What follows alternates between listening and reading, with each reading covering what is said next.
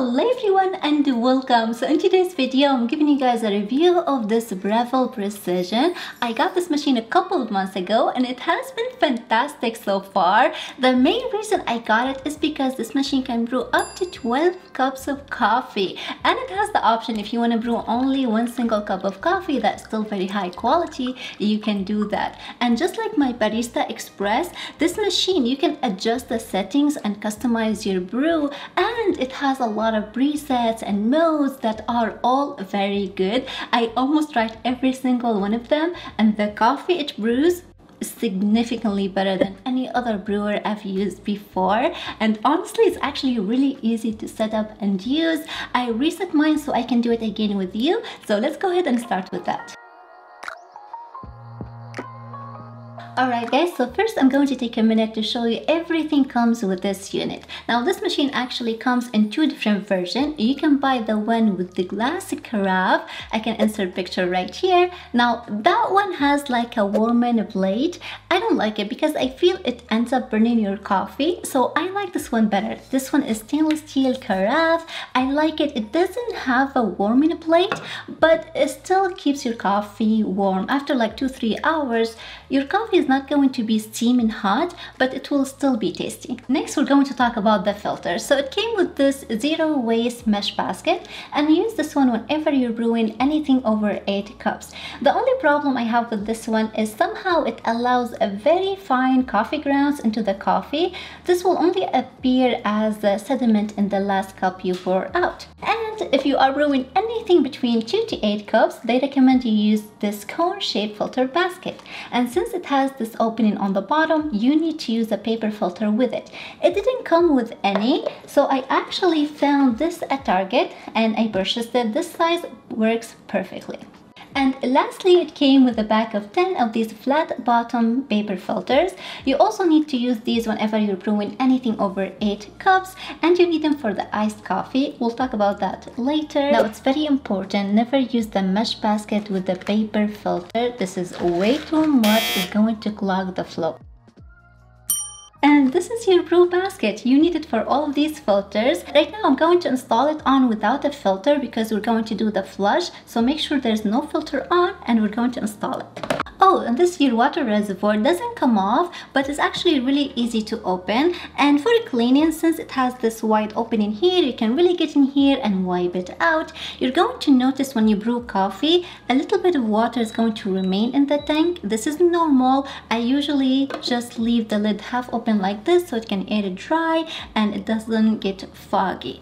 You have lines here are very easy to read and two method of measuring. So you have ounces and cups, and it came with this scoop so you can measure out your coffee. In the manual, there actually a chart shows you how much coffee to measure out for the amount of cups you are making. And a quick note, always make sure you measure out your water because this machine will brew all the water in the tank. So make sure it doesn't have any excess amount of water. So the first thing you need to do to set up your machine, you need to test your water hardness and flush out the machine. It came with this test strip so you can test your water hardness. This will determine how often the machine will ask you to descale it. And to do that, we need to put some water in the water reservoir.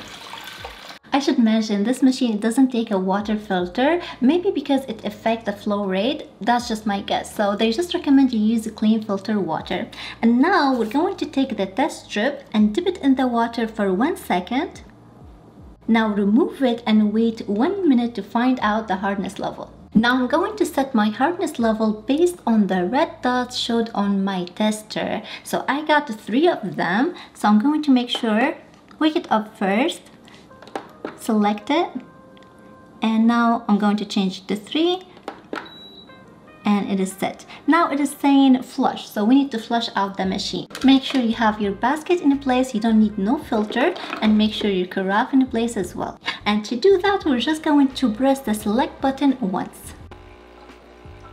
Alright guys, so now the machine is all ready to go. Let's take a look at our options here. So this machine has 5 presets mode. You have fast, gold, strong, over ice, cold brew.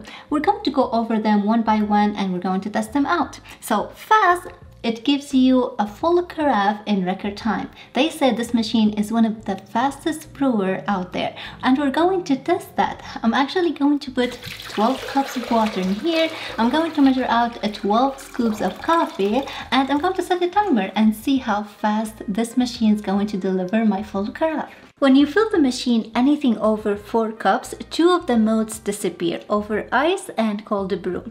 So now I got my timer here. I'm going to press start on the machine and the time. Alright guys, so just note, under fast mode the machine doesn't bloom, so you might be risking some quality, but I think it's a nice option to have for those busy late mornings. So it took about 12 minutes for 12 cups of coffee. I don't think that's bad at all. Now let's move on to the next one. So next we have gold. This mode meets the SCA gold standard requirements. So when you select it, the machine automatically adjusts the water temperature, brew time to meet the standard set by the SCA for precisely balanced cup of coffee. And for this one, they recommend you use the cone-shaped filter basket. And you also want to use a paper filter. Now the ratio they recommend, 55 grams of coffee for 4 cups of water, which is 1 liter. Now for this brew, because we have the cone basket, I'm going to go under settings and change the filter type to cone.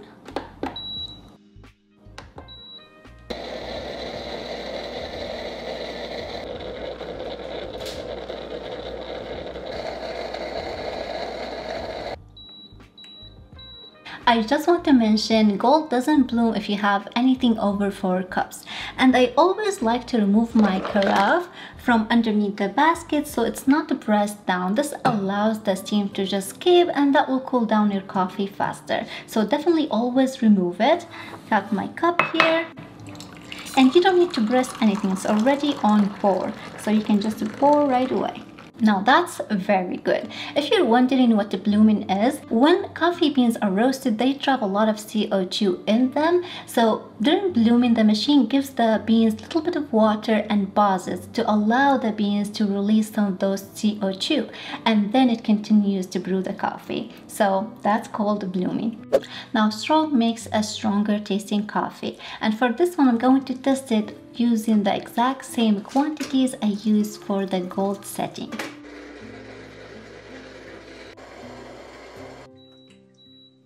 Now, if you're wondering how strong makes a stronger tasting coffee, it does that by lengthening the brew time and increasing the temperature. Let's give it a taste. It's crazy, but I can totally tell the difference. Now that's definitely a strong cup of coffee. Next we have over ice. Now this mode is for making hot coffee in a small concentrated amount because the coffee is going to be diluted with ice. That's why it's great for iced coffee. And for this mode, they don't want you to fill up the tank over 4 cups. This is considered the max line for cold brew and over ice. So fill it up to the 4 cups line, and they want you to double the amount of coffee grounds that you normally use for regular brews. So for example, if I'm making 4 cups, I usually do 4 scoops of coffee, but this time I'm going to do, for 4 cups, I'm going to do 8 scoops of coffee. Now remember, this is hot coffee, so you're gonna have to transfer it to a cup, and then we're going to let it cool down at room temperature. Once it is at room temperature, we'll put it in the fridge so we can chill it for 2 hours. That's why I like to do this overnight, so once I'm ready for like my iced coffee, my coffee will be ready and chilled, and then you can just pour it over ice and enjoy it. Next we have my brew. Now in here you can dial on your own settings. You can control bloom time, you can change it to 30 if you want. You can also control the brew temperature and flow rate, and from here you can actually access the pour over. This is going to be our next brew, so I'm going to select it, turn it on, and we are in pour over mode now. Alright guys, so I think this is a really fun function for those who want to automate their pour over experience. But you do need to purchase a separate adapter for it. It's sold separately. I got the Breville, and you also need to purchase a pour over dripper. Now first I'm actually going to change the shower head to the pour over shower head. So I'm going to unscrew the shower head from here. Okay, now I'm going to put my pour over shower head on. Now I'm going to screw the shower head ring back. Place your dripper adapter on. I think it's a really good idea to use the case to raise your cup closer to the dripper. Since I'm only making 1 cup, I'm going to add 1 scoop of coffee. I'm going to place my dripper on top here and press start.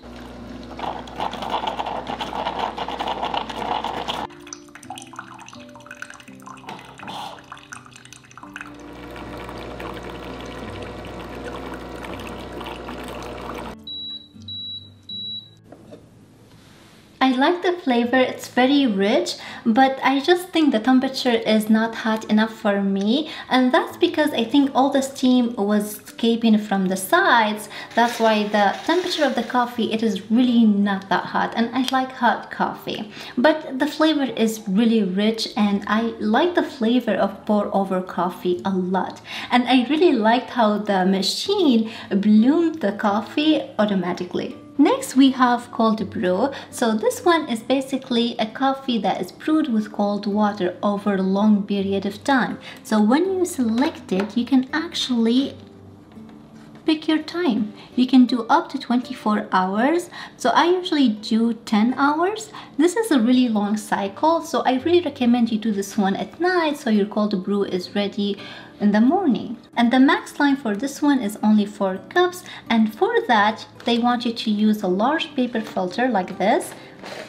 And as for coffee, they want you to use 2 to 3 times your regular ratio. So for example, if I am brewing 4 cups of coffee, I usually use 4 scoops of coffee. So for this, I'm going to use 12 scoops of coffee instead. This is a really concentrated coffee that is need to be diluted with water. So once your coffee is here, you place your basket in, and for the carafe, remove the lid. The lid must be off when you are brewing this cycle. You can actually use different cup. If you have a large cup or thermos, you can use that as well, but no lid. The lid should be off like this. And once you press start, what's gonna happen, the machine is going to start brewing this water into here. And once the water is all here with the coffee, it's going to stop and pause. And once your timer goes off, the machine automatically is going to drain the water from the filter basket, and that will be your cold brew. Now in settings, you can set your clock. It also has settings for sound, standby, filter type, and the last thing I want to talk about here is the auto start. So with this machine, you can actually delay your brew. I can load up my coffee grounds in the evening, and I can wake up in the morning to freshly brewed coffee. It's amazing. I think it's a really nice feature. I've tried it once and I think it's really nice. Alright guys, so this is a really cool machine. Like you guys saw, I know it's expensive, but I also think it's very well made and it is extremely versatile, and I think the cost is really justified by the experience and the flexibility to brew your coffee just the way you like it every morning. It has definitely added new dimension to our morning coffee. Now we are experimenting with different types of coffee and brew cycles, while at the same time looking for a grinder, because I feel that's the only thing we're missing right now, because we'll definitely appreciate the taste of fresh coffee in the morning and grind our own daily. So I am in the market looking for a good grinder that is affordable. So if you have any suggestions, please leave them in the comments down below. But that does it for this video guys. I really hope that you all enjoyed it. If you did, please thumbs it up, consider subscribing, and I'll see you next time. Bye bye.